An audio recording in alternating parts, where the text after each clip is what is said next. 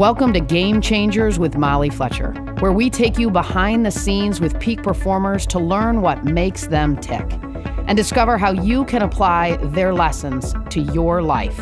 I'm your host, Molly Fletcher.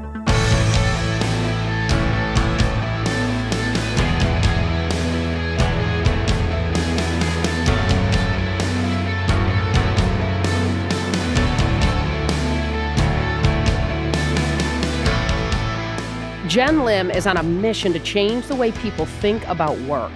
She is the CEO and Chief Happiness Officer of Delivering Happiness, a company that she and Zappos CEO Tony Hsieh co-created to inspire passion and purpose in the workplace for a happier world. Most of us just want to be happy, but it turns out, Jenn says, we're pretty bad at predicting the things that actually make us happy.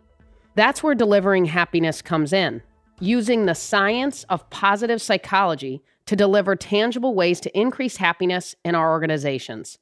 On today's show, Jenn talks about the science behind happiness, where true happiness comes from, and the 4-part happiness framework. Let's get to it. Here's my conversation with Jenn Lim.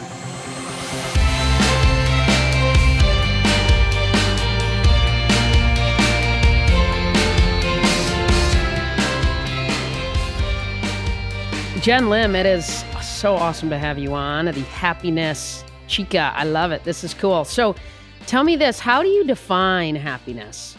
So for us, we always bring it back to the science of it. So that being, the reason being, we know there's going to be people that kind of, look at or think of when they think of what we do in happiness, probably have some concerns, basically the naysayers of what this could be. So that's why we drill it back to science, and based on scientific evidence and also positive psychology, a few things just crest up as to what happiness really means. So number one is being true to your authentic self. We call it weird self because we believe everyone's kind of weird in some way, but in a good way. So number one, be true to your authentic self. Live out your senses of flow and passion, and live out ultimately a sense of higher purpose. So what is it that we are doing that's greater than just ourselves? And so time and time again across any, academic or any type of research that we've come across, these themes consistently get pulled out as to what true, meaningful, and authentic happiness can be. Sure. By the way, we had a chance to speak together at LeaderCast Women, which was really cool. Not together, but on the same stage at different times. But, and to me, purpose does. It certainly helps drive our happiness, but it, of course, helps us overcome the challenges in our lives that get us to that happy place. So, and that's a huge point because our stance is that, you can't be fundamentally happy every second of the day. It's really being able to build a grounding within self to know that there's going to be those ups and downs. We call them heartbeats, but essentially like being able to have that grounding to be able to, celebrate those highs in life, but also embrace those lows, because we believe that happiness, true happiness, is actually not just informed by those high moments, but really informed by those low ones too. And what we get out of it, someone getting sick or passing away in our lives, or losing a job, or, just facing this uncertain world. When we have that fundamental happiness and sense of purpose, then we can take those on with a different lens. For sure. And you talk about sort of the happiness ROI, right? So when we think about happiness at work, tell me this, why does happiness at work matter? Yeah. So it comes down to being able to get, like, if we're talking from the ROI perspective, so if we have a CFO hat on, it's about, well, how do we retain the good people? How do we attract, good talent? How do we increase innovation? How do we make sure people are engaged and productive in their day-to-days for the greater goal of, the company or organization? So happy is just happens to be this term that we use just because it's so universal at the end of the day of what, human beings can be to ultimately be their best selves and thrive at whatever they're doing. So it just makes sense, whether it's in work or life, to be able to kind of encourage this kind of behaviors of people to be true to themselves, have that freedom that they feel that they can control, their decisions and be accountable and be trusted. And it all kind of adds up to, if that every single person is doing that, then therefore all these teams are doing it, and therefore the whole company's doing it, it adds to the ROI, both the bottom line and the top line. There's been tons of studies done now, especially in the last 5-10 years, whether it's Harvard Business Review or The Economist, that shows that if you increase these factors of meaningful happiness, then it comes to a greater output. Ultimately, sales teams sell more things, products and services. Creative teams get more innovative, and at the end of the day, we've just seen a high correlation to meaningful happiness to things like profitability and engagement and productivity in the end. So if I'm a CFO of a company, I mean, they love, right, to understand the ROI against all the behaviors and the outflows. What would you tell a leader inside of an organization that wanted to sort of deploy 2 or 3 things tomorrow in order to create a happier workplace, in order to, increase ROI? One way that we look at it is that, a lot of companies tend to focus on customer lifetime value, which is really important. What we also say is equally as important is ELTV, so employee lifetime value. And if you want to be able to see very clearly the black and white of that ROI, is that you understand there's a life cycle for every employee that starts from recruiting to onboarding to training to management and growth and development, and ultimately they might leave. So if you look at that arc, that life cycle, and you just focus on any one of those pain points or opportunity points that is being challenged. So let's just say it's retention. So if you can just imagine this graph and be able to say, okay, well, this is what happened with our retention, 25, 50% turnover rate before we implemented these type of happy / culture programs in our workplace. And then you can see over time, let's just say these employees that used to be, leaving after a year or a year and a half, now you see them actually staying on for 2 years or 3 years. So then it becomes a really hardcore calculation as to, oh, well, therefore we're saving this much more money, because we know once we have a turnover, we're losing about 150 to 300% of that person's salary to go through that transition, find a new person, do the training, yada, yada, yada. So that's more on like the more calculation side of ROI. Right. How else do you measure it? Well, that's the biggest point of being able to tie it to your metrics that you're already calculating. There's also things that, now that we have a scientific way to look at happiness, there's a lot of tools and surveys out there that we use to be able to show. I think it used to be called engagement surveys, and we know now more than ever that they're not very effective when engagement surveys are collecting this data and not, and companies aren't doing anything with it. So we're trying to steer it to a place where we're collecting data around meaningful happiness of every employee, so therefore teams, and use that as a tool to measure and correlate. Okay, so this is where our happiness levels are, and this is where our sales are, or this is where our productivity is, things like that.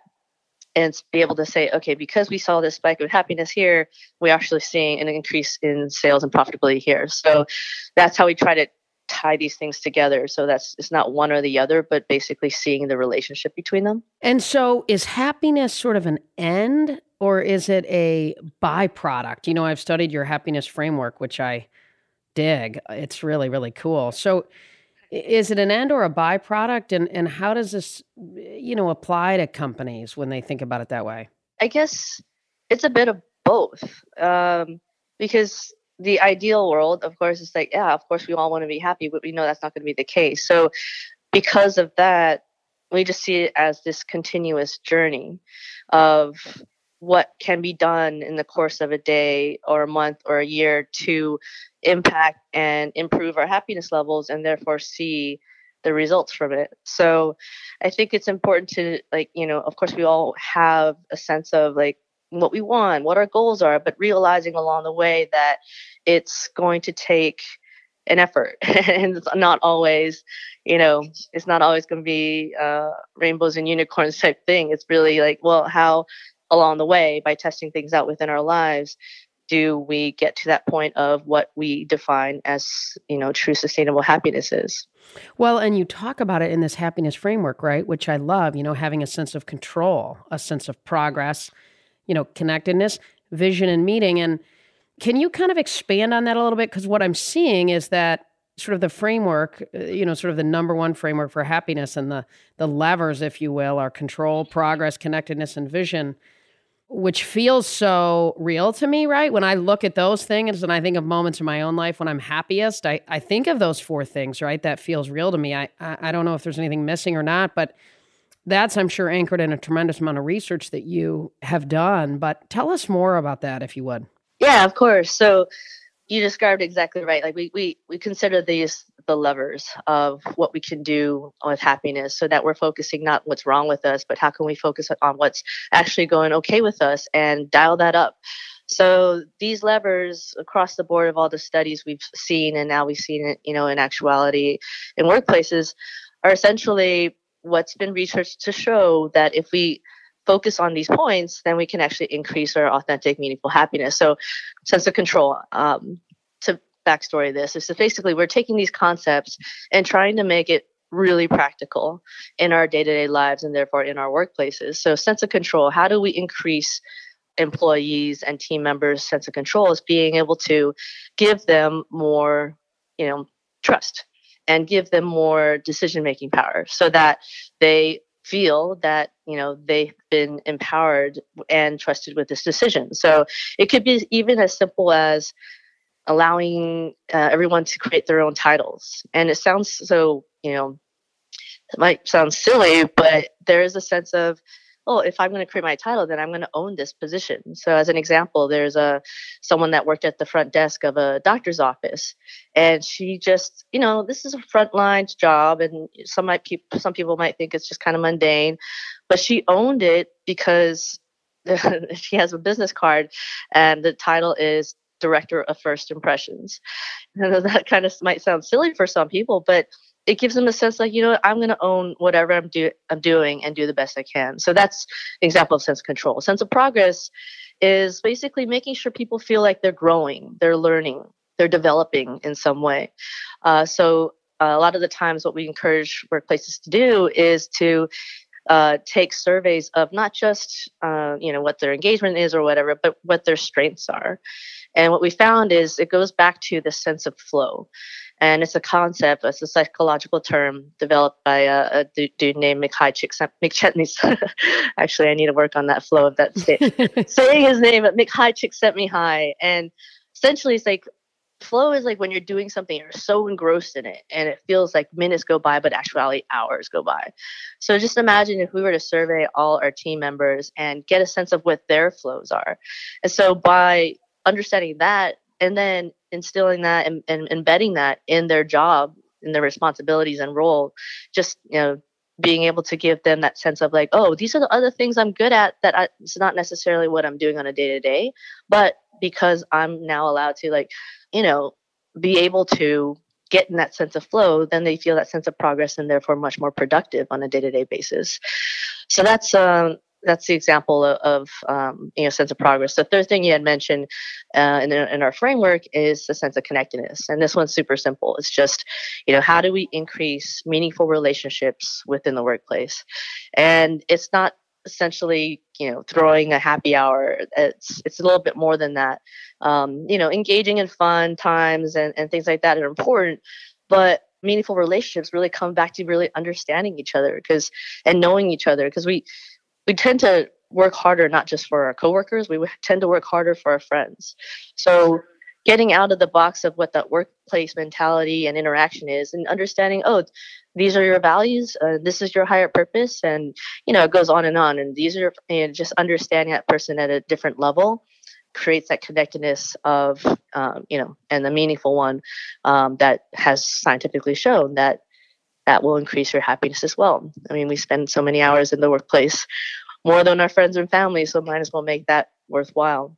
Yeah, for sure. For sure. And so you've got to create the space inside of those environments for that connectedness to happen.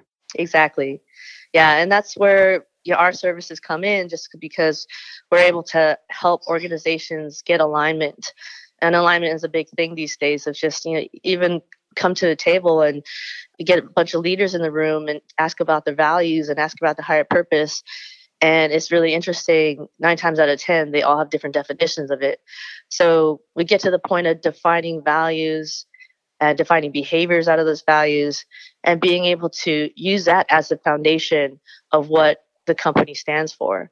And then in our process, we take that foundation and actually help companies live them on a day-to-day basis. So how do you instill things like core values in all your organizational systems, like recruiting and training and development, rewards and recognition, all the things that make companies work at the end of the day.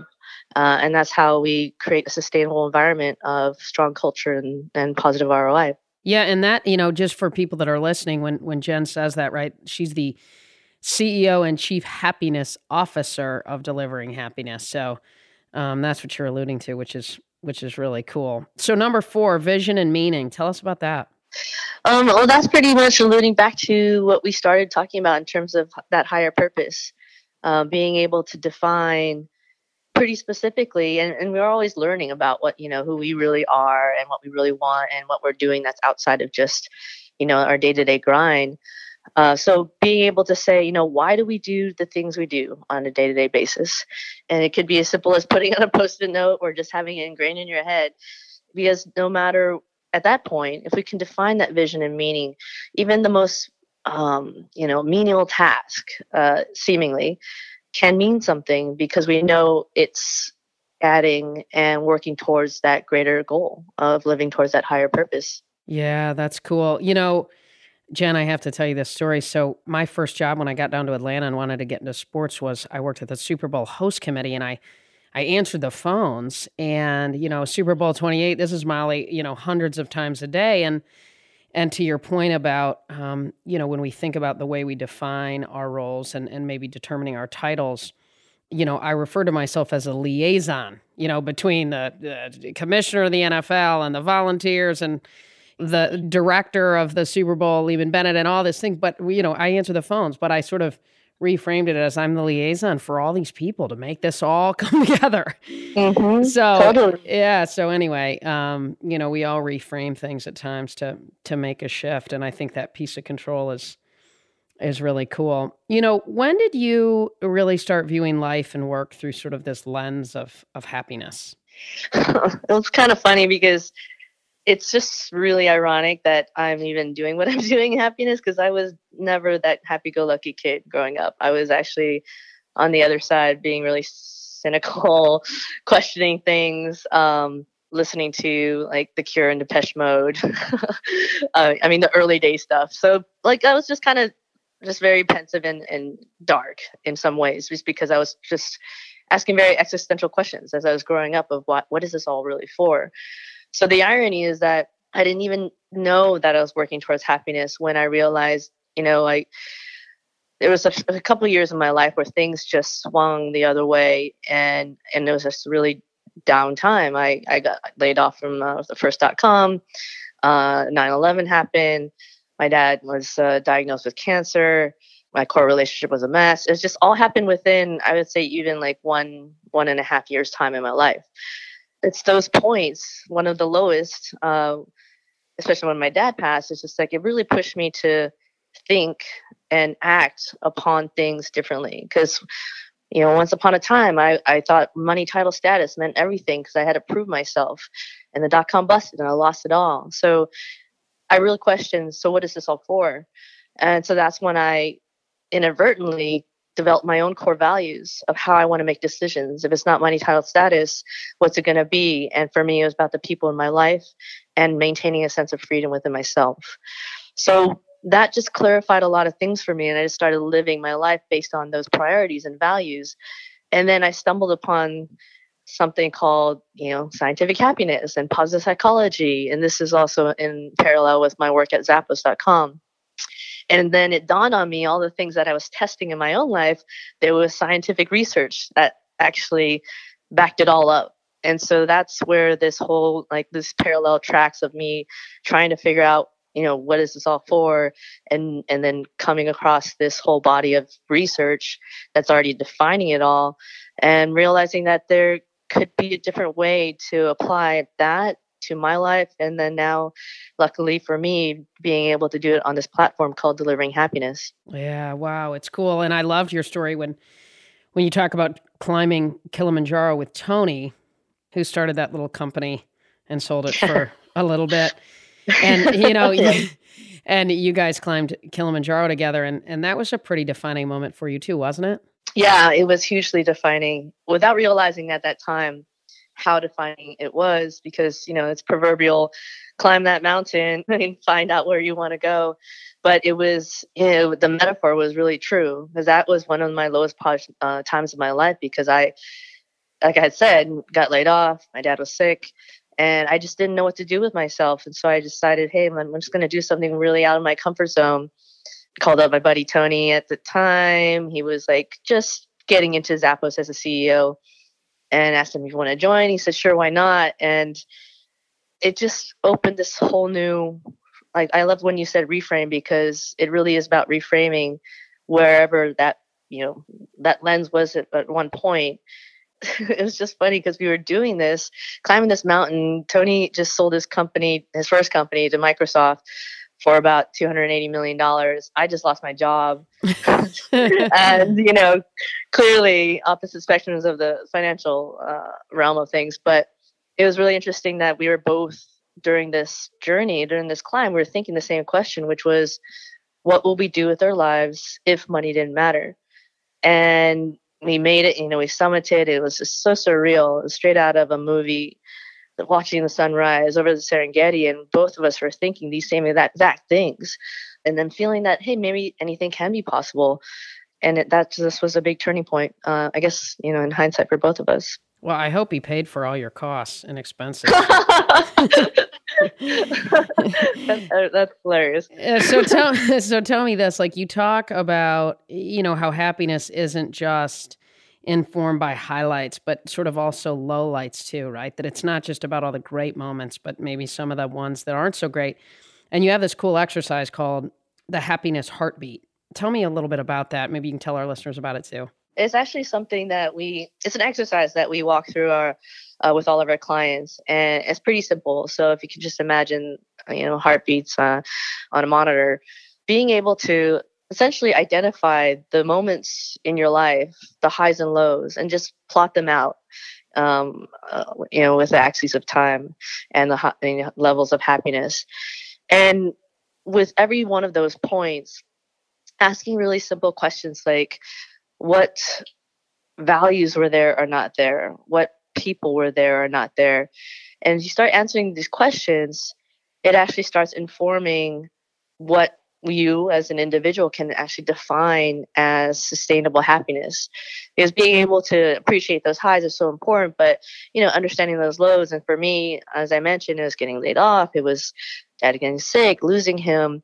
And asking those questions made me realize, well, there's a lot of stuff that I was doing at that time that didn't really matter at all. And being able to really just distill it to what mattered the most in those highs and lows. And basically that really helps define that sustainable happiness and sense of purpose. So what's interesting about this heartbeat exercise, this happiness heartbeat exercise, is that it not only applies to individuals, it applies to companies too. So that's why we walk our clients through it, because if you map the highs and lows of the company, what happened when you had super low retention, or what happened when you had a terrible year of sales, and things like that, and you start asking the same questions about values, about people, then you can start getting those answers, the root of it, as to what needs to be done differently and what can be celebrated, because, there were highs along the way too. Well, and I'm sure you've had some awesome success stories, right? When you talk about this model and the work that you do at Delivering Happiness, is there a client success story maybe that you can share that potentially there's somebody listening that's in that same spot, right? And maybe you can help them make a shift. Yeah, I'll mention a couple. One of them is just really interesting to me, and the other one's it's actually one of the largest hospital systems in the U.S. But the first one is the government of Dubai. So essentially, the UAE. I don't know if you've been to Dubai or you know about it. I mean, this place is. I kind of feel like it's Vegas on steroids. It's just Yeah, so. yeah. You probably didn't have to get paid in advance for that gig, right? You knew you were covered. Yeah, right. So we worked with their government there to essentially help them define a higher purpose and values within the government body. Yeah, and it's really interesting because people have their impressions of what the Middle East can be, but Dubai is interesting because over half of their government body is actually women. And so here we have this sort of petri dish of a government with a very interesting culture, very diverse, and being able to ground it in just having a really defined higher purpose and values. And so now what they're doing is super interesting. They actually created a minister of happiness position within their cabinet now. And so the charter, yeah, it's really incredible. And the charter for her is to essentially take this, fundamental foundational work of happiness and being able to scale it across, the public sector, private sector, and essentially, everyone that's, resides within Dubai. So it's just, it's been a really interesting ride. And I'm actually going to go back in February. I got nominated to be a part of this Global Happiness Council. And so basically leaders of happiness around the world will be coming together in Dubai to talk about what's the next step and implementing this stuff, especially for us, specifically within the workplace. So it's really an exciting time that these things are not just conceptual, it's actually happening. So Dubai is one. And then the other one is just I mentioned just because healthcare is on top of everyone's mind. So one of the hospitals that we worked with, it's called Northwell out in New York. And they have about 61,000 employees. A few years ago, they decided they want to reach the goal of being the 90th percentile for patient experience by 2019. So they had a few years to get there. So what was really cool about this is that they were so committed to this idea that we want to change the way healthcare is delivered. And the number one way we want to do that is through our employees. And that's our whole motto too, is the equation that happier employees equals happier customers equals more sustainable and successful business. So we did this whole executive alignment workshop with them, helped them create what they call the culture of care program. So essentially their values, and help them scale it from their leaders all the way to frontliners, nurses, and doctors. And it was really awesome to see that just in 2 years, and this is, a pretty big company, a pretty big system, they saw employee engagement grow from 45% to 85% in just those 2 years. And you worked with them? I mean, you took them from 45 to 85? We worked with them in the foundational stage. So essentially we did the groundwork with the executive team. And with all that, with how many hospitals they had, there was like 300 executives. It's kind of crazy. So number one, helping them get that alignment, and then helping them define the program to roll it out so that every single person is really grounded by this culture of care. And so it was just really incredible to see. Like, we thought the doctors, this was kind of interesting, we thought the doctors would be the most resistant to it given the stresses, etc. But actually they turned out to be one of the most receptive.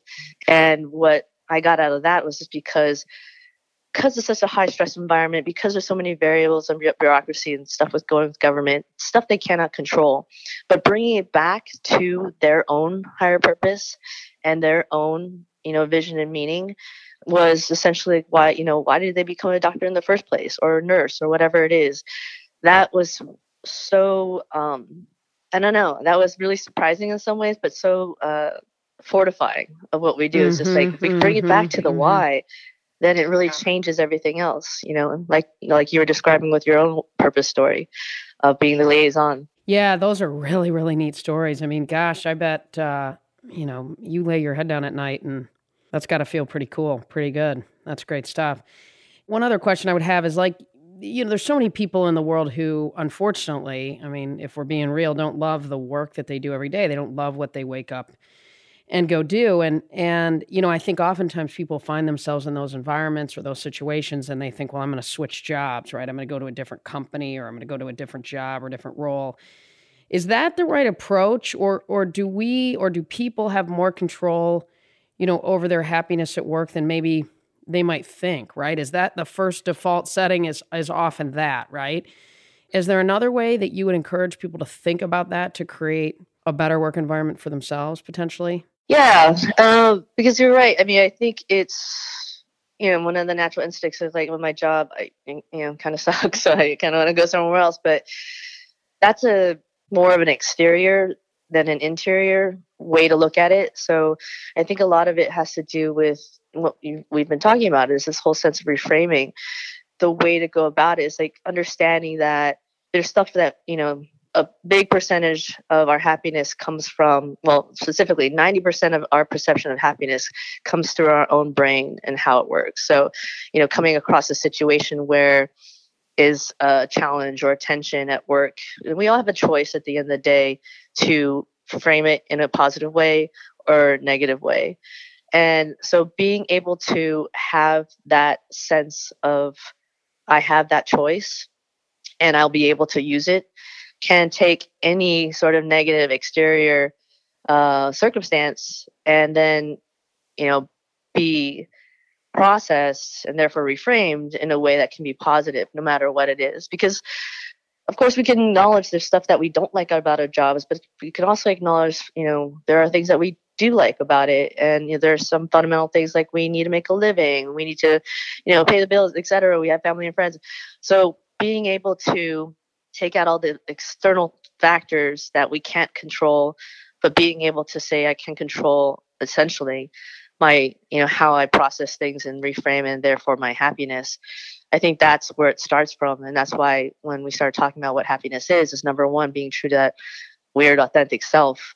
It really helps shed and kind of clear up what it means to have, what it can be to have a good job or to have a more enjoyable job, because then we're focusing on ourselves versus the external pieces we can't control. Well, and I'm hearing you sort of say, be grateful for the good in it. Is that accurate? Mm-hmm. I think there's a lot of times what as human beings, we're kind of programmed to focus on the negative because, we want to survive. Back in the day, we didn't want to be eaten by a tiger or something.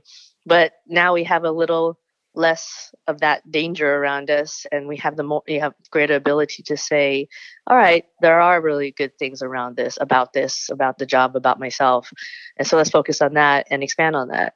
And it's interesting to see how when you expand on that, then the negative stuff actually diminishes. So that's what I need to tell myself when I think I'm getting upgraded on a flight and I end up back in row 35 by the potty. I mean, to just be grateful that I'm on it. Yeah. First world problems, Molly. That's right. I'm going to tap into that.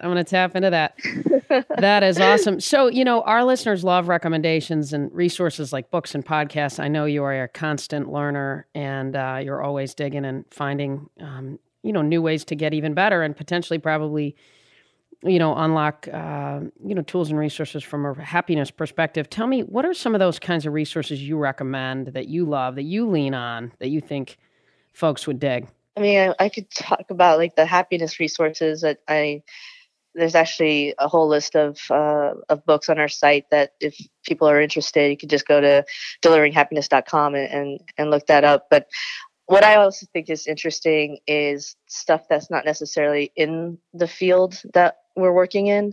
I like constantly learning from, I think it's more enriching just to get other perspectives and sort of fold it in. So business books are one thing, but I think, life books are another thing. So just top of mind, one book that I've been recommending, and it's totally not related directly, but it's called Scary Close. I'm not remembering the author's name right now, but just a friend that sent it to me. Scary Close. Got it. Yeah. And so what's interesting about that is it's just one guy's, he's, author by trade, and he writes about intimacy. And this sounds like a relationship book, but what I got out of it is like, it's not just about his intimacy with who he turned out to eventually marry, his wife. It's about relationships on every level of every interaction that we have. And that really struck me because it's so applicable across the board of every relationship that we have, whether it's in work or in our lives, outside of work. And it just kind of opened up this sense of going back to who we are, who we were as children, what are the things that we went through to get to where we are today, and kind of going through that timeline to be able to help us understand why we do the things we do and strengthen the relationships around us. So it's interesting. I recommended that to my team and to people I've been talking to, and every single person came back to me and said, I got this out of it, and it's all different. So I thought that was pretty cool. That is good stuff. What's your favorite apps? Favorite apps? Someone introduced me to Camera 360 over the holiday. It's just the silliest thing, but you should check it out. It just makes everyone look like they're out of a cartoon or something, like a Japanimation cartoon. I think my kids are onto that. My girls, our daughters. No way. Yeah. So. Oh, probably.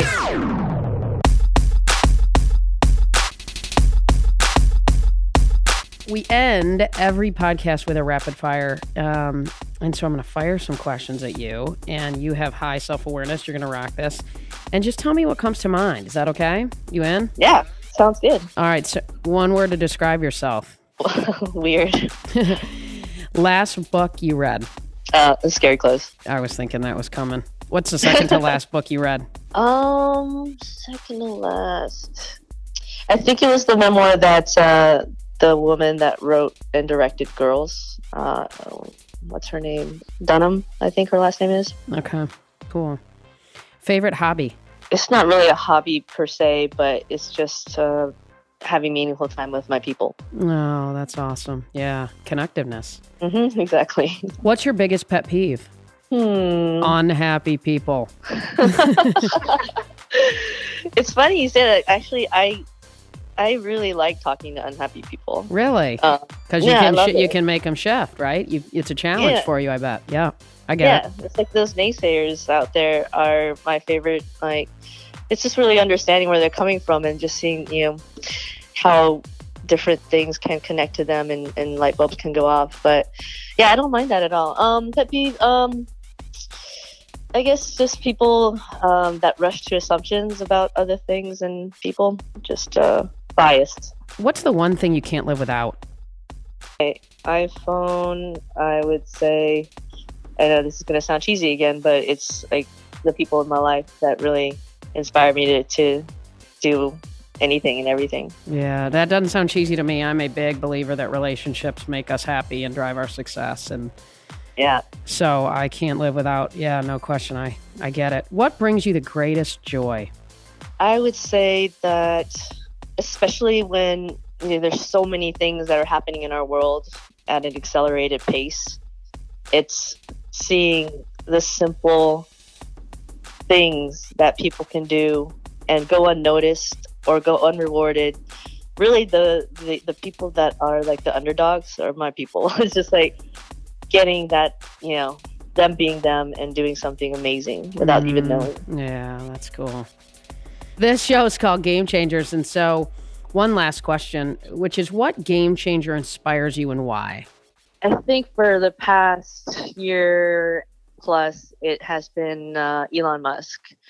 I saw him speak at TED last year, and then I met him really quickly and had a brief chat with him. And just, you read about a lot of things he does, but just seeing him talk about the things that, the umpteen things that he's working on, it just sounds like he's just like, it's just a casual chat about what he just happens to do in life. And it seems so natural for him, yet it's so mind blowing at all.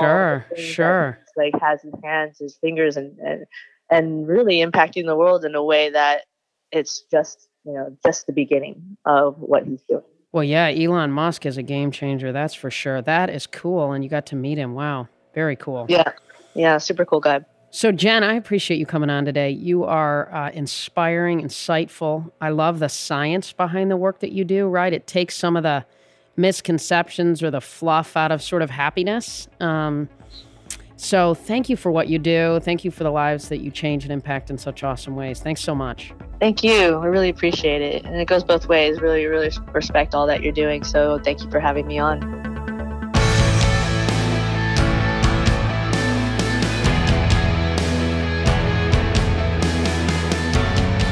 Thanks, as always, for listening to Game Changers with Molly Fletcher. If you like the show, be sure to subscribe on Apple Podcasts. There you can listen to previous episodes and leave us a review, which helps other people find out about the show. For more about me, visit mollyfletcher.com. Until next time, stay curious and be bold.